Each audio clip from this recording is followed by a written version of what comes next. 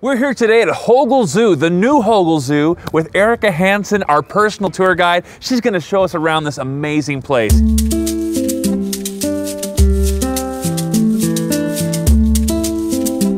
We're part of AZA, which is the Association of Zoos and Aquariums.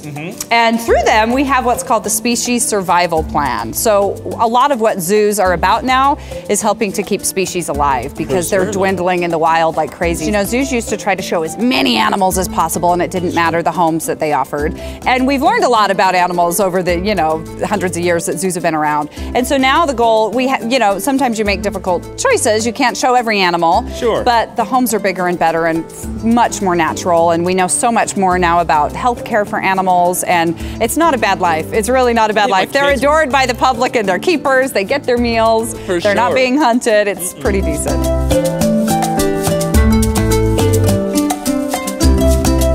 We are in the Asian Highlands portion of the zoo. So this is built to kind of mimic a Himalayan village. Yeah. And this is where all the Siberian big cats are. And if you've never been to the zoo in the winter, it's the best time to come up and see these big cats because they have their big thick winter coat.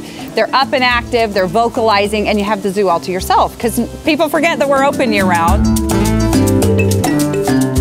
Rocky Shores just opened in 2012, which has been a huge addition to the zoo. It was a record-breaking year for us.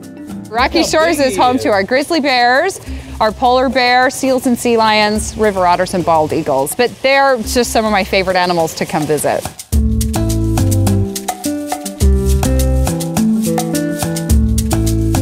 We have 3 seals and 2 sea lions in here, our harbor seals, and they've been a lot of fun. This has been a great exhibit. Kids love to see underneath.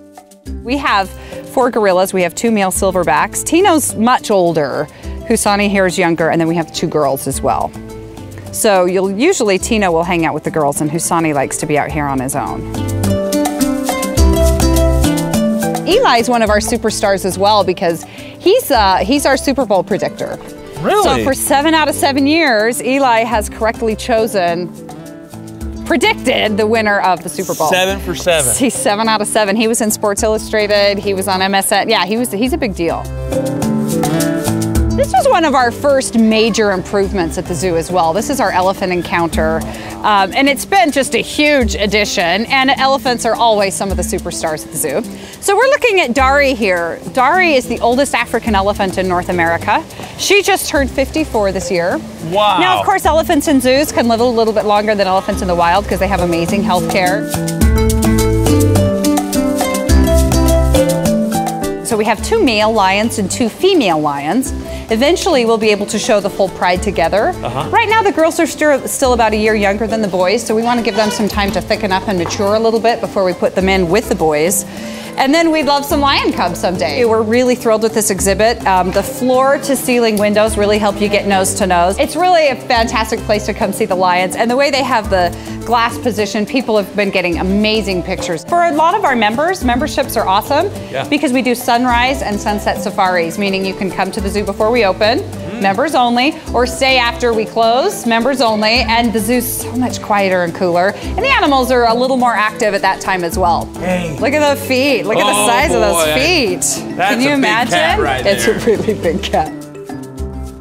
I like to see the polar bears. A lion. A lion? Polar bear was fun. Polar bear? Well, the grizzly bears and the lions. It's just a great place to come and spend the day, and the kids can kind of do their own thing while the parents just kind of follow far behind them.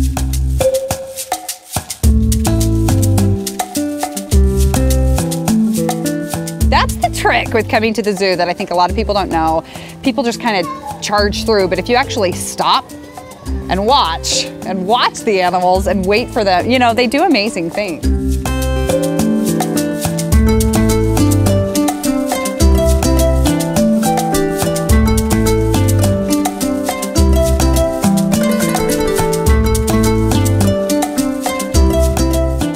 What did the mother buffalo say to her boy when she sent him off to college? What? Bye, son.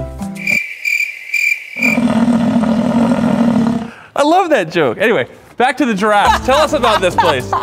If you haven't been to Hogle Zoo lately, get here. This is not the Hogle Zoo you grew up with. This thing is, I would compare it to like a major theme park because it's a classy zoo.